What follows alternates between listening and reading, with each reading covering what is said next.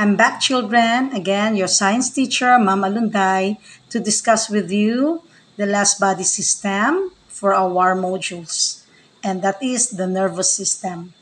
The nervous system, children, coordinates body activities.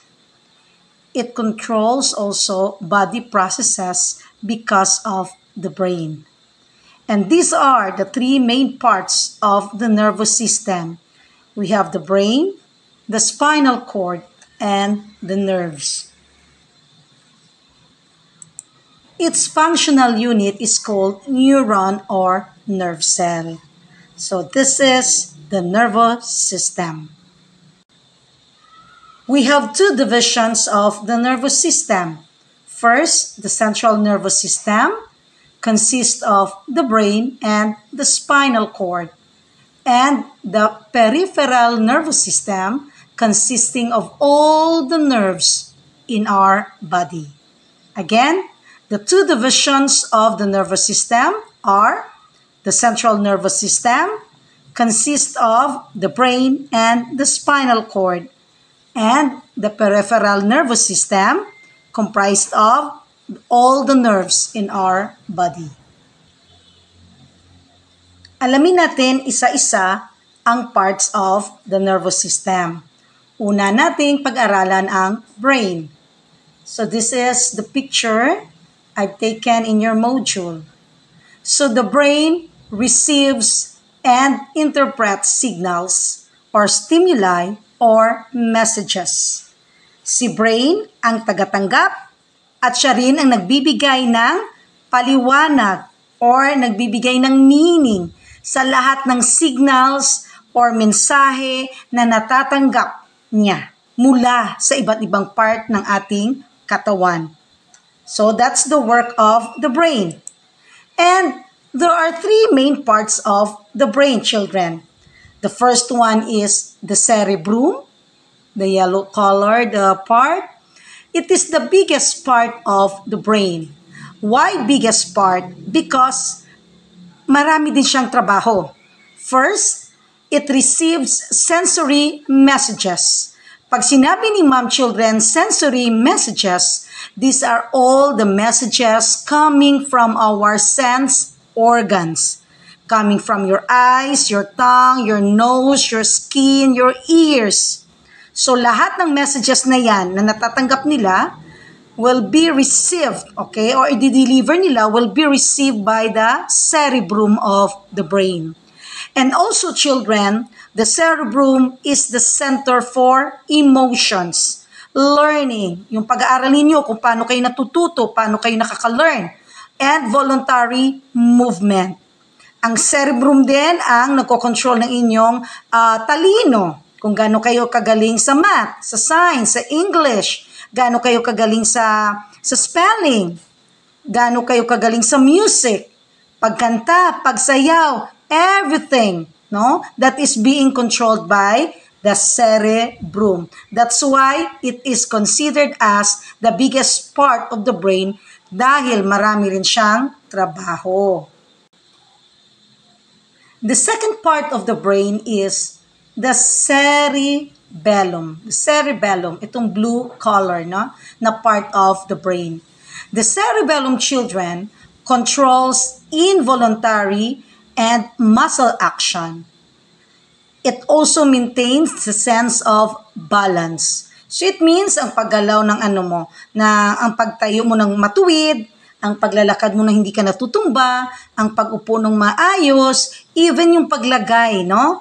Pagpapasok ng mga sinulid sa karayom or pagtuhog nyo kang dagam sa mga bayo nyo, pagtahiin nyo, butang nyo hilo sa dagam, pasidlan nyo, these are all controlled by your cerebellum.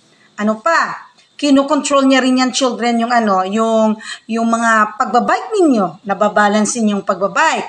Ano pa? Yung pagdadrive ninyo, lahat, basta sense of balance ninyo ay kino-control ni cerebellum. Yung mga cyclists, yung mga nasa circus, yung paikot-ikot, tapos yung hawak-hawak yung mga kamay, tapos binabalibag, yung pagtatambling-tumbling, these are all being controlled by your cerebellum.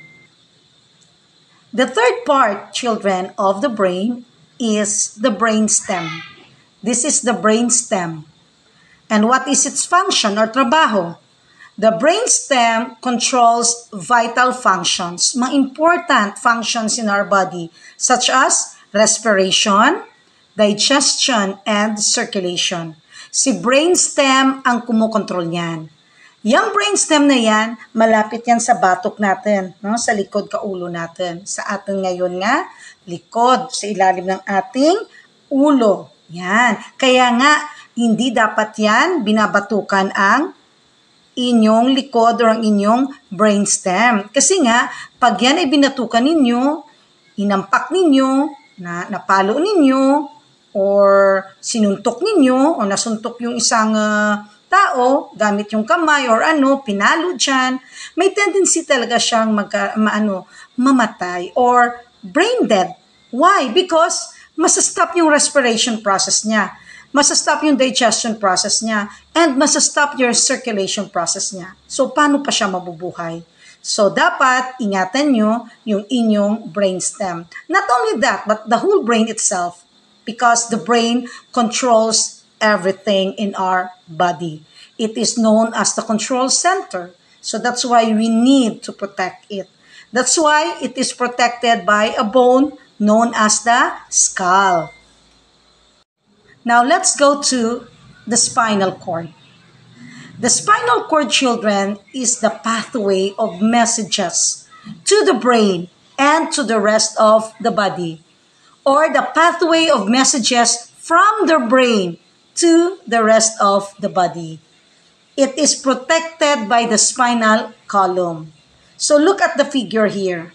So, this is your spinal cord inside it, no? Inside the spinal column. It serves as the bridge between the brain and the rest of your body, and between the rest of your body to the brain. So kung may mensahe si brain sa iba't ibang parts ng katawan, dadaan niyan kay spinal cord. And kung may messages naman ang mga part ng katawan natin, dadaan muna yan ng spinal cord papunta sa brain. So siya yung pinakatulay. Daanan siya ng messages to and from the brain and to the rest of the body. Let's go now to the nerves. The nerves comprise the peripheral nervous system, the second division of the nervous system. The nerves, children, are carriers of information or messages. Siya yung nagdadala ng mga mensahe. And our nerves also are made up of neuron or nerve cell. So ito yon. Ang nerves natin ay binubuo ng neuron or nerve cell.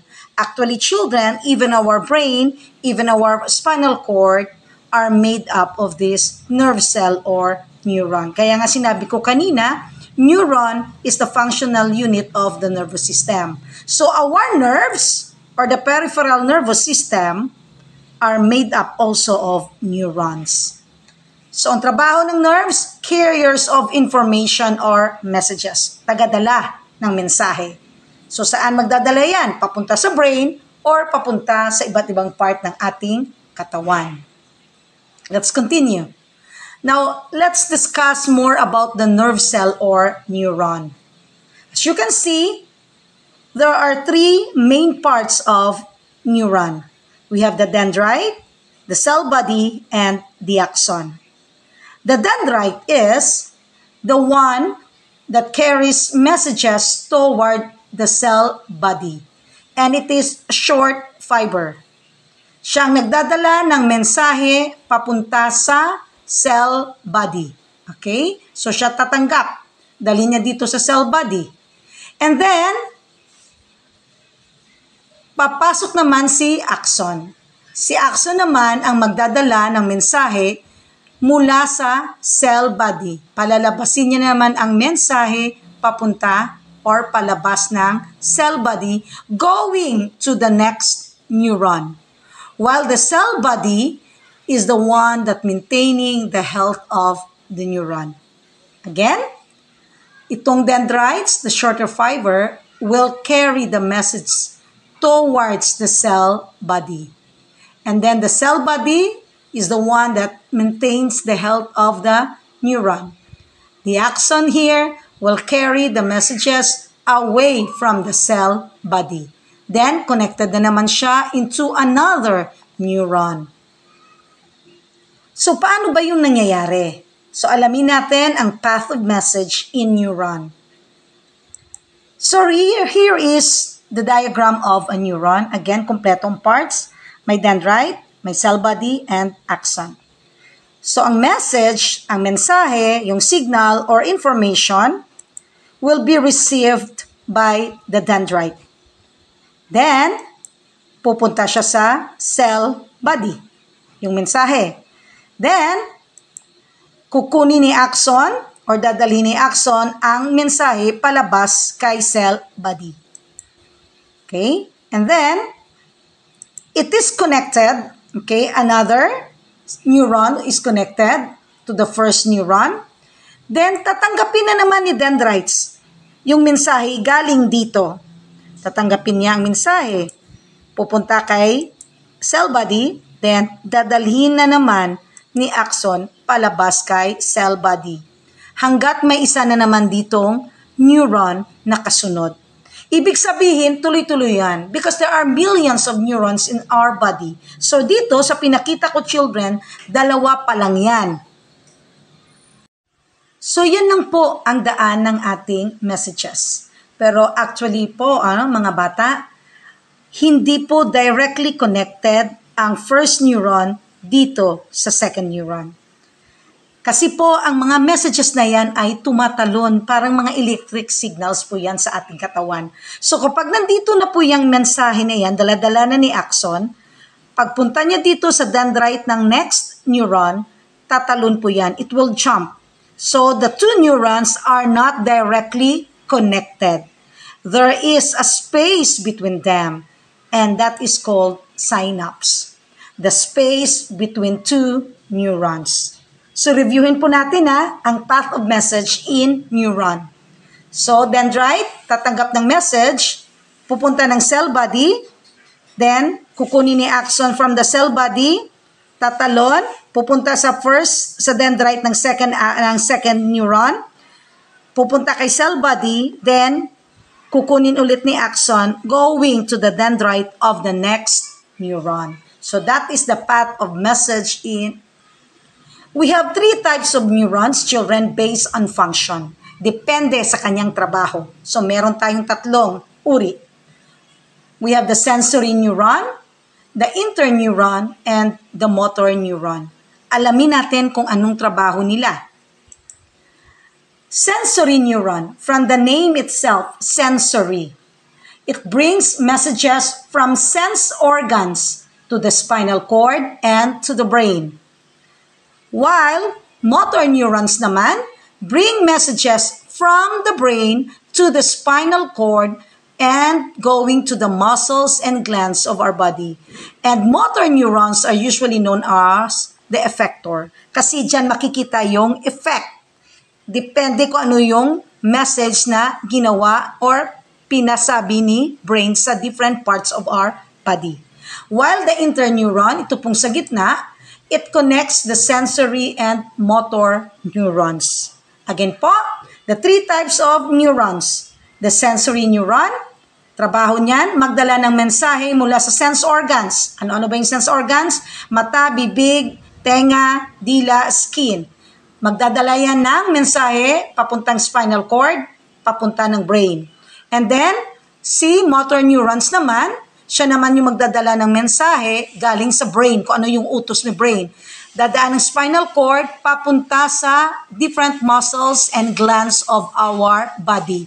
They are called as the effectors. And the third one, the interneuron, it connects the sensory and motor neurons. May tinatawag tayo children na autonomic nervous system. Itong autonomic nervous system is a component of the peripheral nervous system. In other words, puro rin ito nerves children. Kaya lang may importante siyang ginagawa sa ating katawan. And itong autonomic nervous system natin, may dalawang nerve dyan. Ang tinatawag na sympathetic nerve and parasympathetic nerve. Again, the two nerves in the autonomic nervous system are sympathetic nerve and the parasympathetic nerve. Ang kagandahan lang po dito sa dalawang nerves na ito ay nami-maintain po nila yung balance sa ating katawan. Sa paanong paraan po? Okay? Halimbawa, heart rate, yung tibok ng puso natin. Ang gagawin ni sympathetic nerve, pabibilisin niya. So, ang gagawin naman ni parasympathetic, paano niya? Gagawin niyang slow yung heart rate. So, binabalance nila. The sympathetic nerve will make it fast. The parasympathetic nerve will make it slow. So, nababalance. Okay? Halimbawa, yung kidney naman, children. Ang gagawin ni sympathetic nerve, no, may effect siyang gagawin, it will decrease the urine output in our body. Pero, ang gagawin naman ni parasympathetic nerve, i-increase na naman yung urine. Si parasympathetic palagi ang kumukontra sa ginagawa ni sympathetic nerve. So, in that case, nababalance ang mga bagay-bagay sa ating katawan. So, that's why napaka-miraculous talaga na ating katawan because of this nervous system, itong mga nerves na ito. We are so thankful to God for giving us this type of body. And of course, another example is the eye. Ang eye, ang gagawin ni sympathetic nerve kay eye, palalakihin niya. Okay? Dilation. And then, ano naman ang gagawin ni parasympathetic nerve? Iko-contract niya naman yun. So, nagkokontrahan na isanda, children, pero it's okay lang kasi there is balance in our body.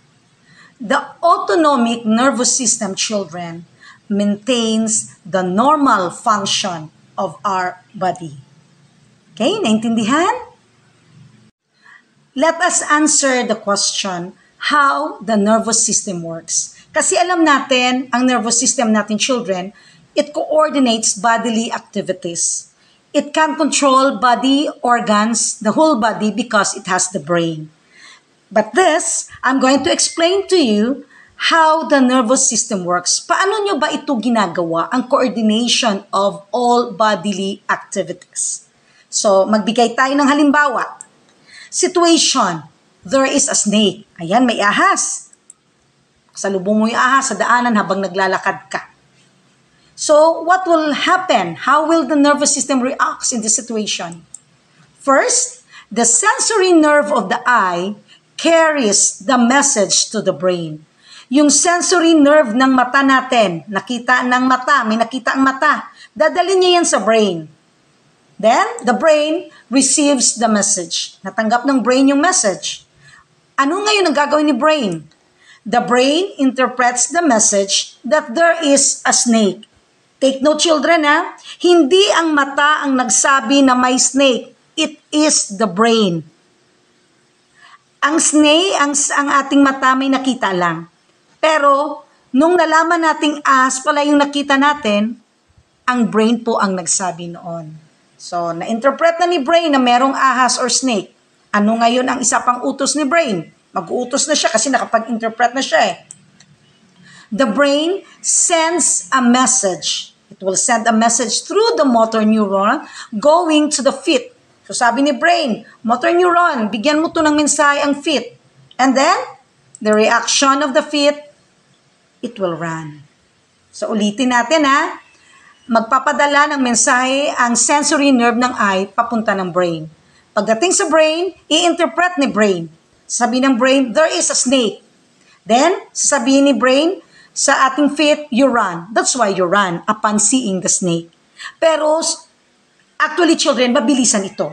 Hindi po ito, it will take a minute or what. Mabilis po ito. Kaya sometimes, may mga reaction kayo na mabilis. Pero sometimes, mabagal rin kayo mag-react because hindi ka agad nakapagbigay ng interpretation. Hindi ka agad nakapagbigay si brain ng message kung ano yung gagawin ng iyong katawan. Limbawa, nakita mo na yung snake, natulala ka lang. Walang mensahe si brain kung tatakbo ka ba, mag-jump ka ba, tatalon ka ba, iiyak ka ba, mamumurtla ka ba. Iiyak ka ba? Yun wala. Walang kaagad na sinabi ang brain sa iyong part ng katawan. Kaya sometimes, matagal kang mag-react. So, depende yan sa mensahe na ibibigay ng brain sa iyong iba't ibang part ng katawan upon the brain interprets the situation. Okay? Let us have another situation. Ito naman yung situation natin, children. There is an ice cream on the table. Ayan, may ice cream daw sa table ninyo. Nakita nyo, no? Pero actually, hindi nyo pa yun alam na ice cream. It was the brain that interpreted it. Okay? So, isa-isa natin yung step. The sensory nerve of the eye carries the message to the brain. The brain receives the message. And the brain interprets the message that there is an ice cream. So, doon nyo palang malalaman, ice cream yun sa table. Okay? So the brain sends a message through the motor neuron going to the hand and mouth. So depende kung ano yung utusan ng brain na gumalaw or magbigay ng reaction or ng effect. So, if the hand will get an order from the brain, the hand gets the spoon, and then the mouth eats the ice cream. So, kung pwede namang sa ilong, aamuyin niya lang yung ice cream, depende kung saan. Pwedeng sa skin or sa hand mo, ang utos ng brain is to feel the ice cream how cold. Okay, it is. So, depende, children, kung anong part ng katawan mo nagbigay ng utos si brain. At depende rin kung anong sense organ mo ang nagpadala ng mensahe sa brain. Depende kung ano yung unang naka-receive ng message or nakatanggap ng mensahe. It could be your tongue, it could be your nose, it could be your ears. Okay? Limbawa, nag-bell na yung ring sa school. Ba, may pasok na tayo, face-to-face na tayo. Narinig yung bell. So, yung iyong nerve of your ears will carry the message to the brain. And then the brain receives the message. The brain will interpret, second bell, time for flag ceremony. So, si brain, magsisend ng signal sa hand mo as iyong feet go to the gym. Okay. May dyan naman na magsisend siya ng message sa iyong katawan, huwag kang gumalaw. Okay? So that's why nalilate kayo sa flag ceremony. Anyway, isa lang ang gustong sabihin ng ating topic.